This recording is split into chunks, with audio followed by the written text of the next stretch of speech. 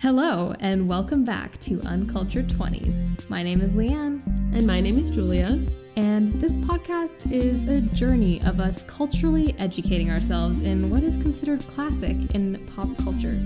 Think media that people would say, you've never seen that? Yep, any films, albums, books, music videos, you name it. We go over our initial impressions and why we think it's made its way into the canon. Films like The Fifth Element or The Princess Bride. Or albums like The Wall and Surrealistic Pillow. Or even books. We're always open to suggestions, so keep up with us at Uncultured Twenties on Instagram and TikTok. We're also on Letterboxd at Uncultured Twenties with a 20S. Today, we'll be diving into Spider-Man Into the Spider-Verse. Uncultured Twenties.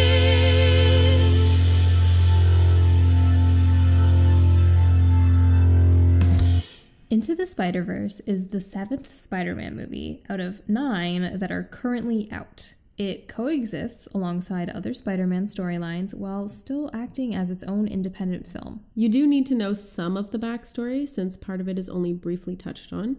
And it does help to know some more details about the Spider-Man universe or the Marvel universe in general. But otherwise, in my opinion, the film definitely can stand alone and you can still watch it even if you have no idea about any of the other Marvel things. It also offers us a look into the character of Miles Morales, a name some comic book and Marvel lovers will know, but maybe a new name for some casual movie watchers. It was definitely a new name for me. I did watch this movie when it came out, and I had no idea what I was going into. My friend just took me to go see this movie. Shout out Nico. I think I wanted to go see like Bad Moms or something. And he's like, no, we're going to go see Spider-Man. And I was like, oh, I don't, I'm not a big Spider-Man watcher. I think I've seen maybe one of the Tobey Maguire ones and one of the Andrew Garfield ones. I haven't seen any with Tom Holland. I'm not the biggest Marvel Universe fan. I've been getting more into it recently with like COVID, and I have Disney Plus, so I sort of watch some of them, so I'm getting into the universe, but I'm not in the world.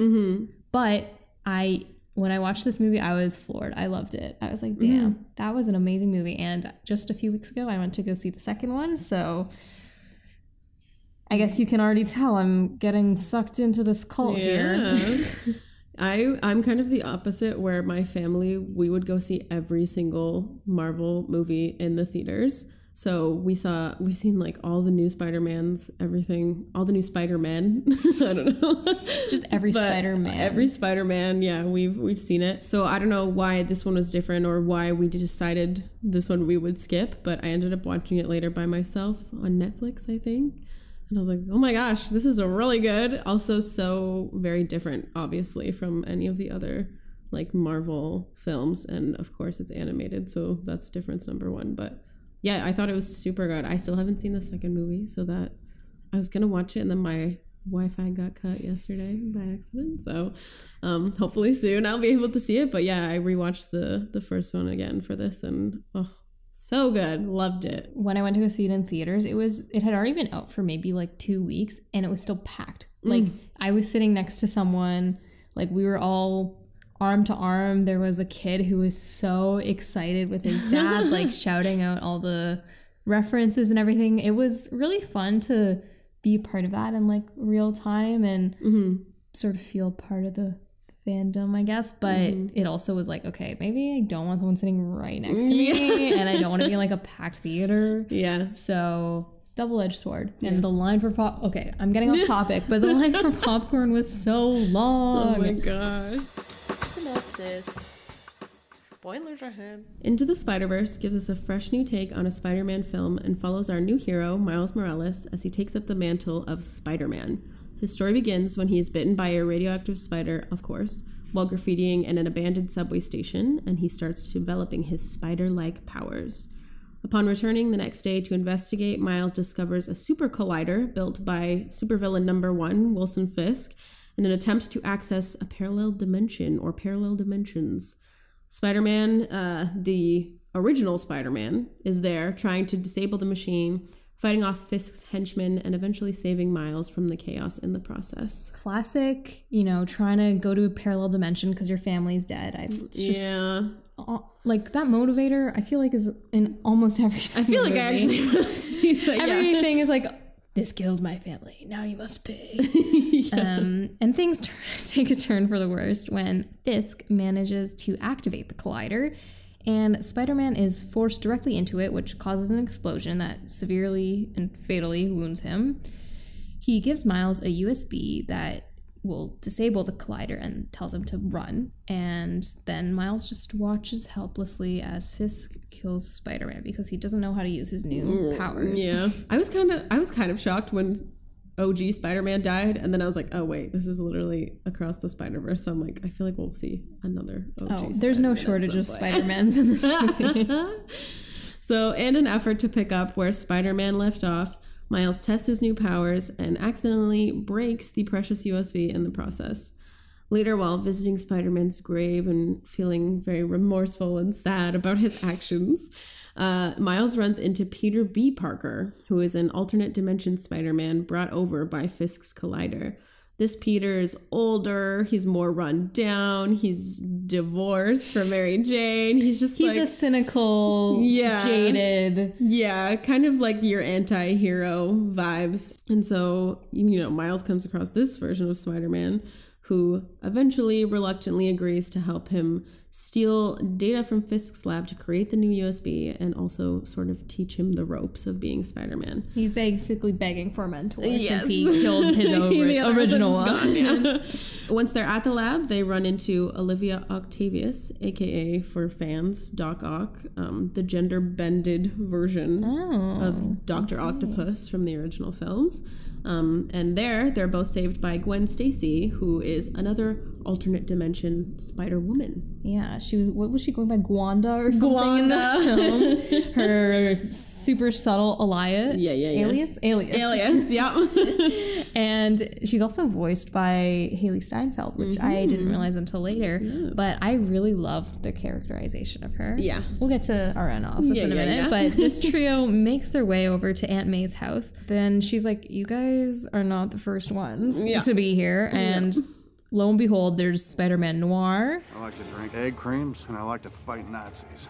There's Penny Parker. Hi guys. Konnichiwa. Hajimemashite, yoroshiku. Who has like this robot. And Spider-Ham. It can get weirder. I just washed my hands. That's why they're wet. No other reason. Yeah, Spider-Ham and Peter Porker is his name. Oh, Peter Porker. Oh, gosh. Yeah. Okay, I have feelings about this. Yeah. Miles says, hey, okay, I will disable the collider afterwards. Like, I'll stay behind because this is his dimension and everybody can return to their proper dimension. But all the other spider people are like, no, you're not ready to take on that role yet. Kind of fair.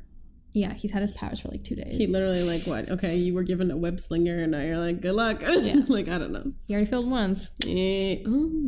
Miles returns to his Uncle Aaron's house in search of his favorite uncle for some comfort. And then, dun dun dun, finds out his uncle is the Prowler, one of Fisk's henchmen. He's like hiding in the shadows and he sees him take off his mask and it's this big, devastating, shocking moment for him. He runs back to Aunt May's place and is like, oh my god, my uncle's the Prowler, and then inevitably ends up leaving everybody leads them all there. There's a big fight that follows, and then Uncle Aaron as the Prowler kind of gets Miles in a chokehold at one point, and Miles takes off his mask and he's like, wait, it's me. And so of course his uncle can't kill him, so he lets him go and then immediately gets shot by Fisk. Can't show any weakness. No. As the Spider Gang regroup, Peter B. Parker decides he will stay behind so the other Spider people can return to their dimensions. And he ties Miles up so we can't follow him. And this scene was actually like so hard for me. This was like one of the most emotional scenes for me was Miles is tied up and his mouth is duct taped over, and through the door his dad is giving him this pep talk, and his dad doesn't know that he's tied up. He thinks that Miles is just ignoring him. And it's just this really sad moment because Miles' dad's brother, like his Uncle Aaron, just died. And there's like all this strife between their family because Miles has been ignoring them and ditching school and all this family drama. So it's just this really, really emotional moment where you can just feel his pressures from his home life, his spider life, the weight of the world building on him, and he literally can't do anything because he's just tied up. I know. I'm like, so get sad. out of there. Like, talk to your dad. I know. Oh, it's so sad. But eventually he does manage to harness his abilities and escape, and he meets up with the team and joins them to fight at the Collider and defeat Fisk. So one by one, the heroes go home, and Miles defeats Fisk and shuts down the Collider. Woohoo. Go Miles. Yeah. He takes his leap of faith. Yes. That was So a very iconic. big message in the film for sure. Watching this film after watching the second one, and I won't give any spoilers because Julia hasn't seen it yet, but this one is a really nice, complete movie with an ending. Mm-hmm. And, but it also felt like when I first watched it, I was like, whoa, this is so cool. They have so many Spider-Man, blah, blah, blah. After watching the second one, this one feels like just the beginning. Oh boy. Okay. I was like, oh, this is almost like not even multiversal compared to the other one. The other one just has so many layers, so many spider people, so much more like mind fuckery. This one makes sense. Yeah, true. The next one, it's still very linear and straightforward. Yeah, it is very linear, and it really helps introduce people to the franchise, especially if they haven't had any experience before, which is nice. And it's just so beautiful. The art is amazing. I'm sure we'll talk about that. Just the graphics, and I'm so curious how they chose like Penny Parker and Porky. Yeah. Peter Porky. I'm like, because Spider-Man has so many iterations. I'm like, why did you choose these ones? Yeah. I think Penny Parker was cute. It was cool. I like that it was like an anime aspect. Peter Porker. I'm sorry, we have to ask him. We need someone else. Peter Porker. He was just supposed to be like the comedic element. Yeah, like the comic relief or whatever. But like Spider-Man is his own comic relief. That's like the whole I feel thing. like his It's whole already... thing is like he's like the funny, sassy superhero. We did not need the cartoon pig. I guess it was just like the shock factor too of being like, oh my god, they put the cartoon pig in. Yeah, I did like one line though where he was like, wait, do animals talk in this universe? Yeah, very self-aware. Do animals talk in this dimension? Because I don't want to freak them out. I love multiverse stories, but it's also so oversaturated now. Yeah. Even within Marvel, it's like, okay, you already have Doctor Strange, Multiverse of Madness.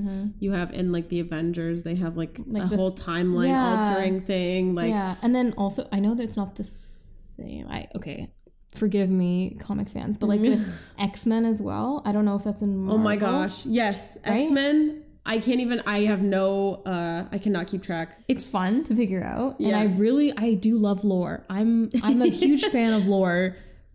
But maybe it's just it's too far gone. There's too much for me to learn. At a certain point too, it's like, okay, this feels like you're just making movies to make movies. Like depending on I don't know, especially with Marvel. I mean, obviously. Yeah, I'm like, oh, shocker, another universe. Like I don't care anymore. I'm like, give me something new. Like this is not a twist. This is not a shocker. Yeah, I've seen this twist already in your 6 other movies. Yeah. Like, however, I will say that this one does it right. Like if you're gonna do it right like this, because this is like, it's not the only thing. It's not obviously it's literally called Into the Spider-Verse, so it's about like the multiverse, but at the same time there's so many other aspects of the film and things for you to, even just visually, for you to look at. And it's still, the thing too is that it still feels like a complete film with a storyline, whereas like sometimes you get so lost in all the like the background and the lore, and like where you have to have seen like every other movie to have any idea what's going on.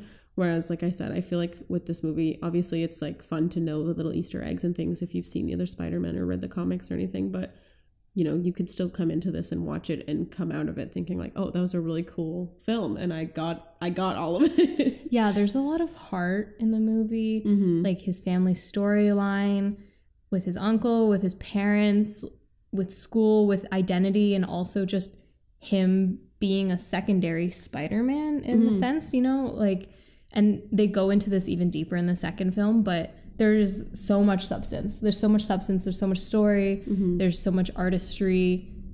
It would still be a beautiful film even if it wasn't about a multiverse. So I think that's really where it stands out. And I'm curious. I think we should definitely do an episode that dives deeper into maybe the genre of multiverse and like where this all stems from. Because I feel like every TV show that has a multiverse, especially with comics, because they're capable of, you know, changing styles like that, are so good. Like there's an episode of Family Guy where they go to a bunch of different multiverses, and there's one where they're like live action and it's just like a baby and a dog. That's the beauty of TV is, you know, you don't have to adhere to real life rules and physics and stupid shit like that. Yeah, maybe that's also why multiverse, like as a genre, is so popular or just like so interesting, is because you really can just do anything. You can bring animation into a real life movie and it makes sense in a way, or like, I mean, obviously it wasn't exactly like that in this case, but you can just mess around and kind of do whatever you want because it's like, oh, this could be a possibility, so like let's just throw it in. But it can be there's like a line where like it can be sort of ridiculous and you're like, okay, what am I watching? Or like, oh, this was like very thoughtful and like this was interesting. I feel like, you know, that's also sort of how superheroes started, was this escapism of like bending rules and what is possible and what's not. Forgive my very surface knowledge of superheroes, but in my understanding, they became really big in the 30s or so, and it's like really a wartime morale boost, right? Like there's this amazing person who can fix everything and has all these powers and can always defeat the bad guy.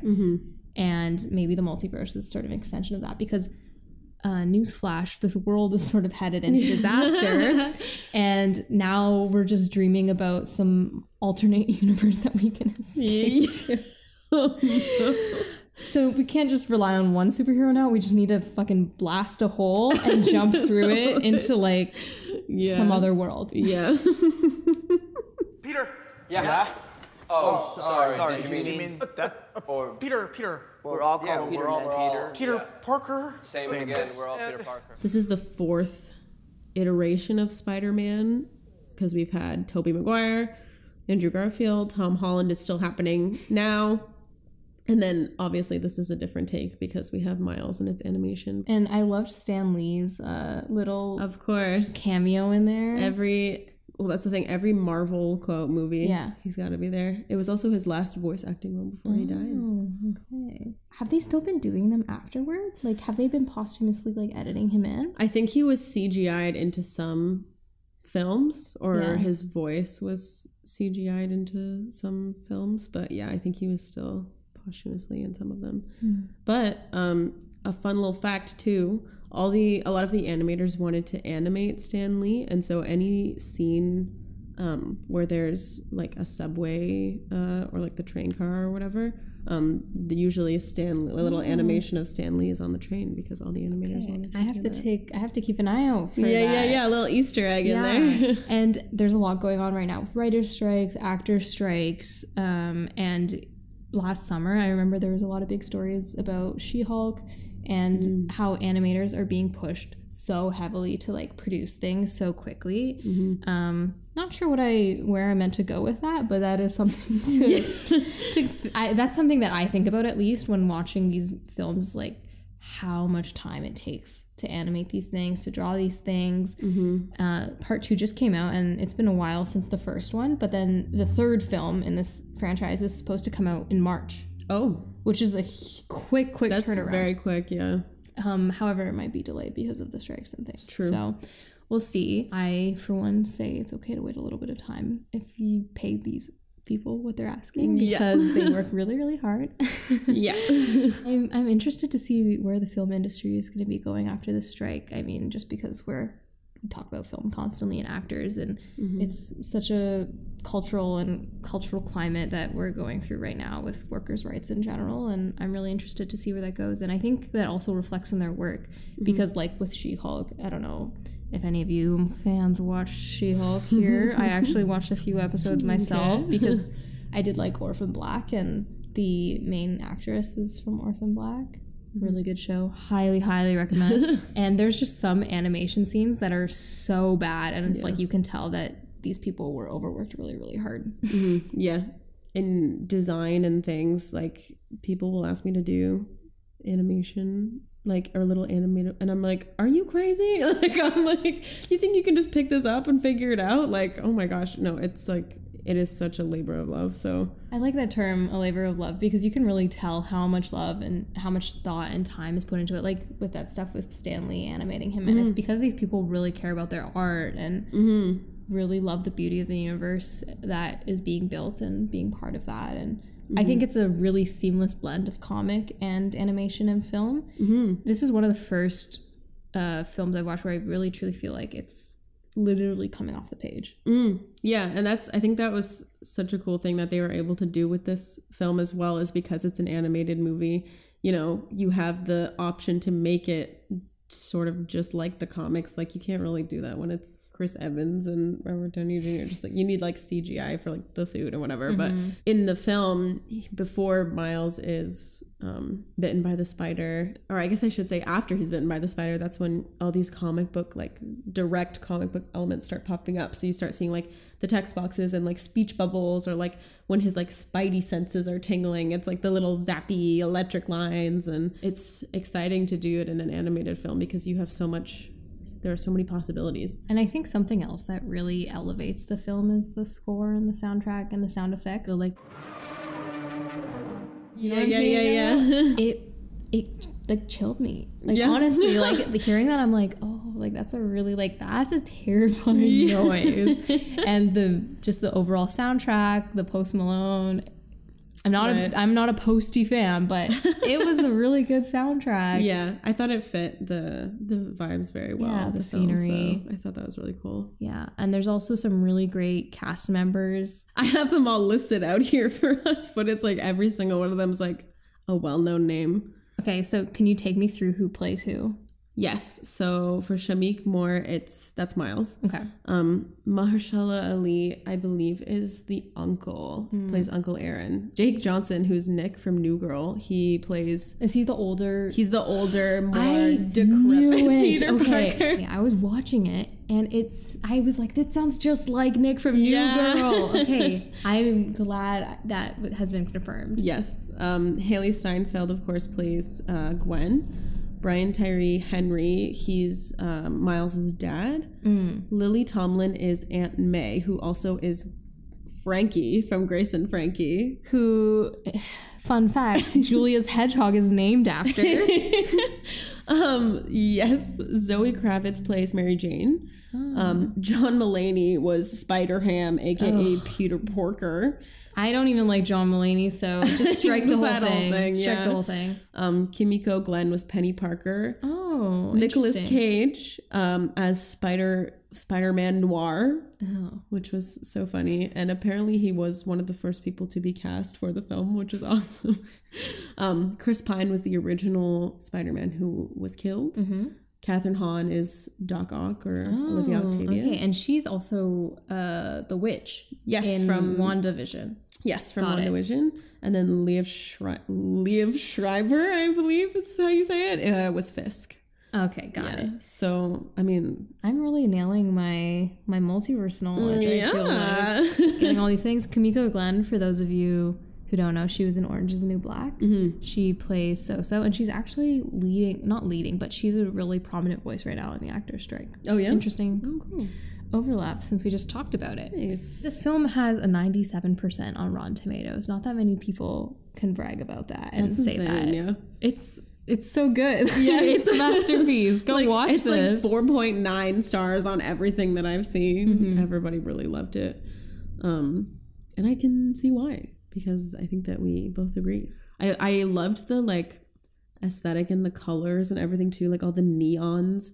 And same like when the multiverse, whenever something's happening with the multiverse, there's like glitches and it's like neon orange and pink, and I was just like, oh my god, it's so beautiful. There was a note about the way it was animated, how it was rendered digitally, and then each like scene or whatever was also hand drawn over and rendered that way, which is what gives it that like super unique sort of blended look between like digital and sort of hand drawn. And then another interesting fact that I found was that in the beginning of the film, Miles is animated in 12 frames per second. Generally, you animate in 24 frames per second. So all the other characters were moving at a faster speed, and then Miles sort of has more of a jerkier, sort of disjointed feel to his movements. And then as the film progresses, his frames per second that he's animated at speeds up, so it kind of mirrors his acceptance of his destiny and his journey into becoming Spider-Man. So there's all these like little neat tricks that they had going on that when I was reading about it after, I was like, this is so cool. Like, I'm like, this is so like thought out, and like there's so much attention to detail, which obviously helped it become the success that it was. That's why y'all need experts, and you can't just get AI to do all this stuff. I'm sorry I'm going off on this tangent. It's just been on my mind lately, but just so thoughtful, and it really makes me appreciate people who do craft like this. Like it's impeccable. Pop quiz, we are gonna test each other and you. All right, it is our pop quiz time. I'm asking the questions today, and Leanne will be guessing the answers. Please play along at home.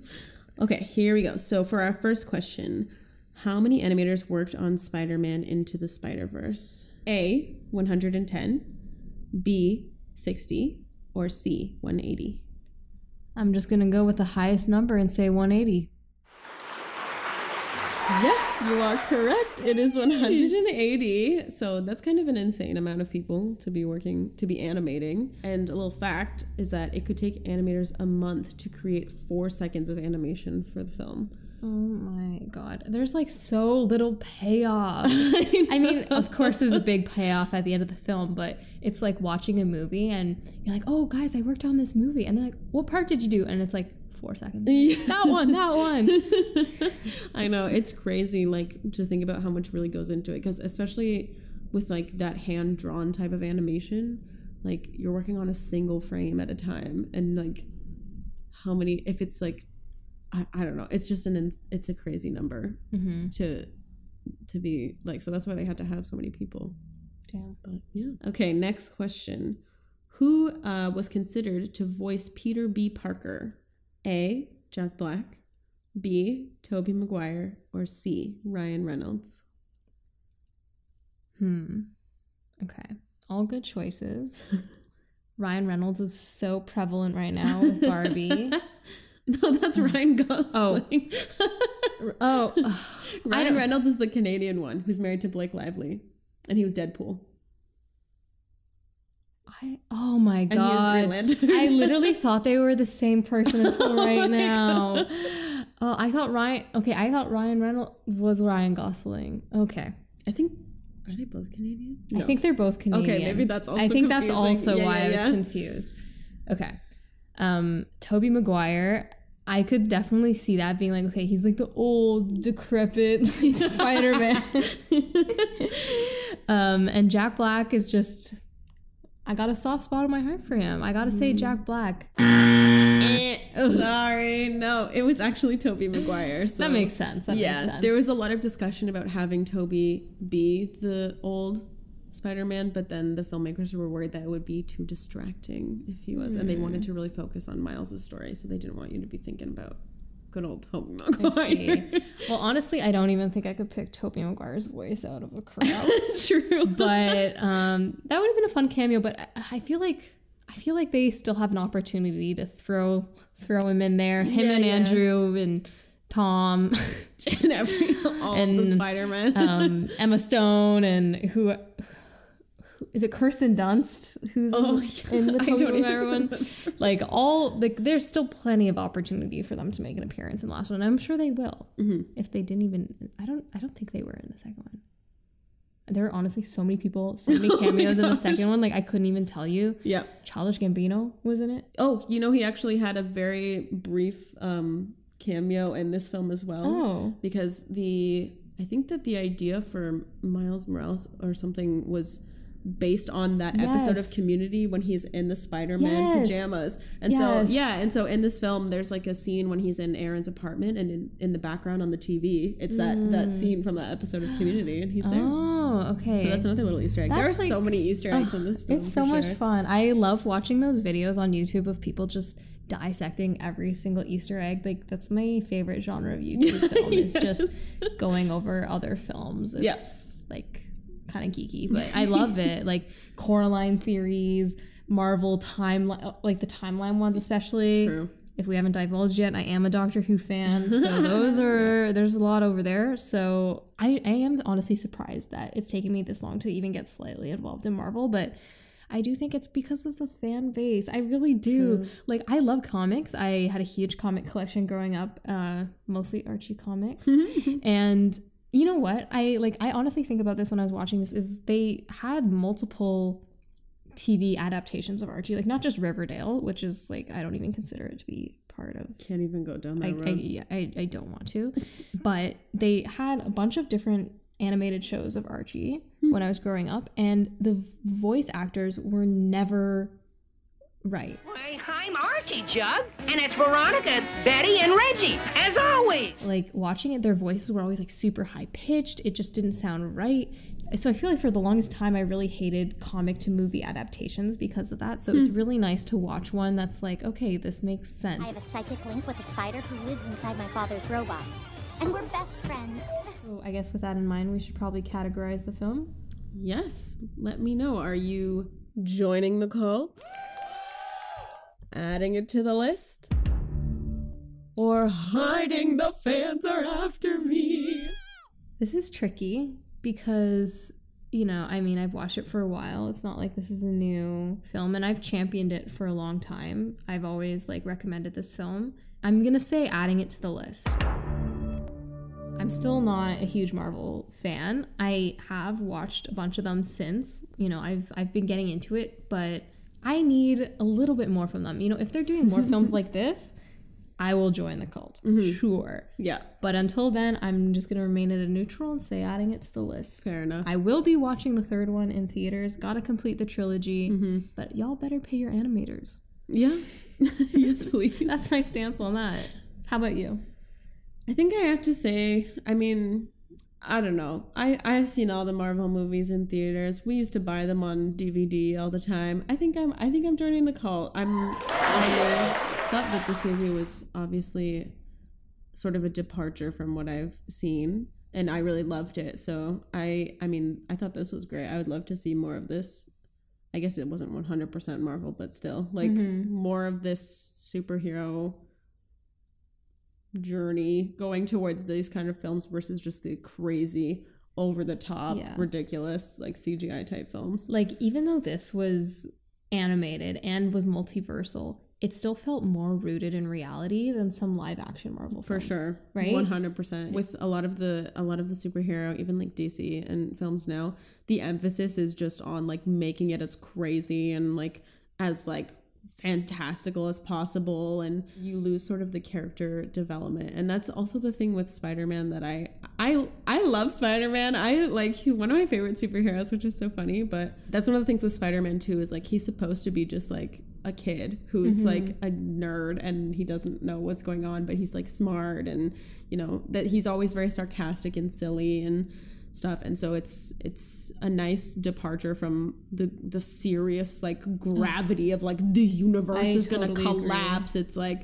you know, you have a nice little break. You just have a regular kid, you know, he's got parents, he's just like going to school. That's always something about Spider-Man too that I always thought was more fun. It's like Stan Lee said, you know, anybody can put on that mask. That's the really nice aspect about Spider-Man. And you know, I am sick and tired of the Thors of the world. Thor's the worst. I'm sorry. Yeah. I don't even know if there's any Thor fans out there, because I'm like, really? There's a Thor fan out there? I don't know a single one. From what I understand, I did watch the Thanos snap one and the one where they come back. Like, I don't even remember what any of them are called now. But from my understanding is like that sort of generation of superheroes is sort of retired. Like Captain America stepping away. The Black Widow stepping away. Yeah, it's all about the younger, like Scarlet Witch and Falcon and all these other ones. So let us know who your favorite superhero is. We're going to have some choices in the poll. It's attached on Spotify, but we'll also do a poll on Instagram if y'all are on that Apple Music grind. I respect it. Tell us if you want to see more superhero movies, more animated movies. There's like a whole depth of worlds there. If you want to torture me and make me watch Into the Multiverse, or not. What's the Avengers one? I don't even remember. There's a Doctor Strange one. I watched one of them. Isn't that also with Haley Steinfeld? She's in the show for Hawkeye.